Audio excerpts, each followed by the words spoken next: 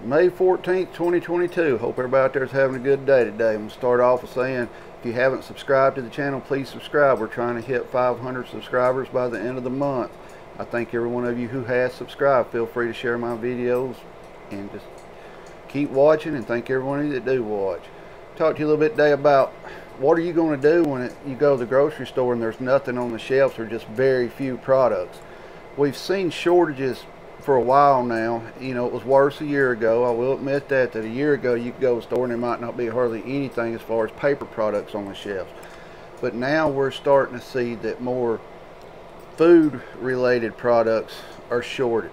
You know, you'll see, like on your shelves, you might see beans and corn and all that, but if you look behind it, there's not much behind it on the shelf. You know, they're front stacking it. But my question to y'all is, what are you going to do if you're not prepared?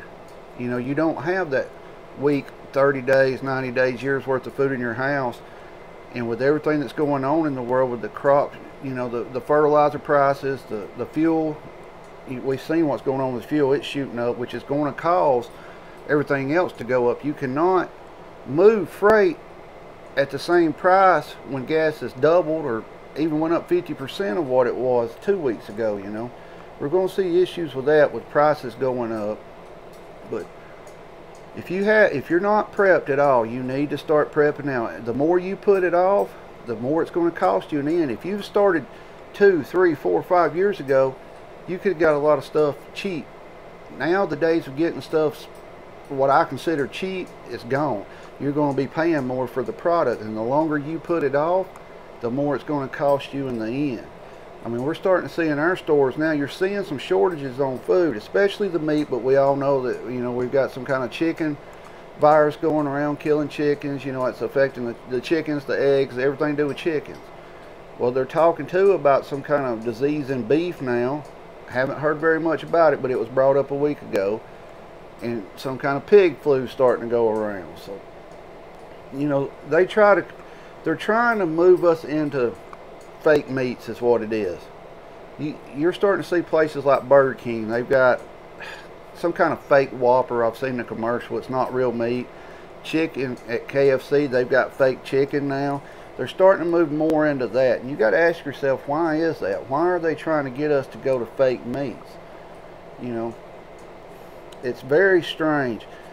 I've said it before, we all thought everything was going to be just a straight down decline. It's stair-stepping. We're going down slowly, but it's starting to pick up speed. We're hearing of a fuel shortage coming up possibly in a week or two for diesel on the East Coast, and their reasoning for that is because we're sending more fuel, you know, over to the Europe over in there to try to get them to quit buying from Russia. And of course, we all know we released, what was it, 30 million, I think, or 30 billion, I don't remember exact amount of oil from our national reserves, but yet we're buying it back now, so from different countries. It makes no sense what we're doing. We're robbing Peter to pay Paul. That's what's going on. But to get back on subject, ramble a little bit.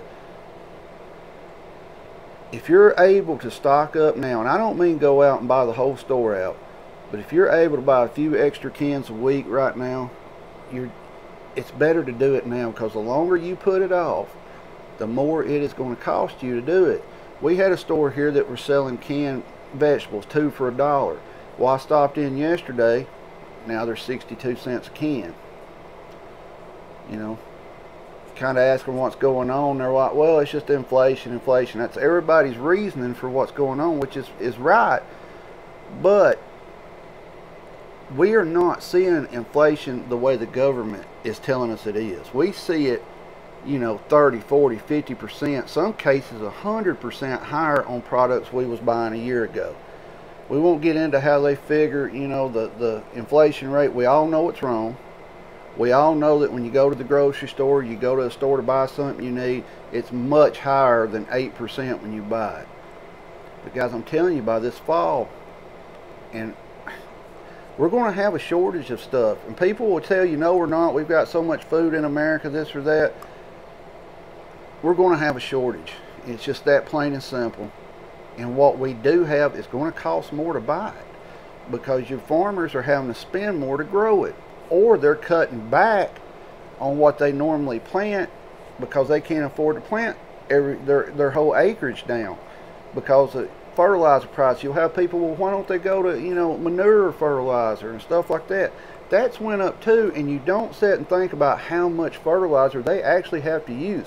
A backyard garden, yeah, you can get away, you know, with using manure and stuff because you're not planting on acreage. You know, you're planting, you know, maybe a little small garden back there, you know, maybe an acre. You can get away with using that kind of stuff with compost and manure and all that. These huge industrial farms, they can't, it would take way too, it would still be expensive is what I'm trying to say. But guys, you need to get out there and start getting prepped up. If you haven't started, please start today. Don't go buy the store out, but every time you buy groceries, buy a little more. We're starting to see shortages again, and eventually we're going to go to the store. They're either going to limit you on everything you can buy, which there already are limits on things, or it's just not going to be there, or it's going to be really expensive. That's the three options I see happening. But guys, if you haven't subscribed to the channel, please subscribe, like or dislike the video, comment below. I like hearing from y'all. The more interaction I have with y'all, the higher up in the analytics go, the more my videos get seen. Like I said, we're trying to hit 500 subscribers by the end of the month. You know, feel free to share the video, recommend the videos to friends and family. We're going to have another video today. We didn't get one up yesterday because we was out planting, and it took too long, and it was about 8 or 9 o'clock when we finally got done. But guys, thank every one of you who has subscribed, and please get out there and start prepping. It's never going to be cheaper than it is right now. Things are not going to go back to the way it was 3 years ago. Get that out of your head and understand that. We are in the new normal. Everything's high. Things are starting to get harder to find. Everybody stay safe and get prepped.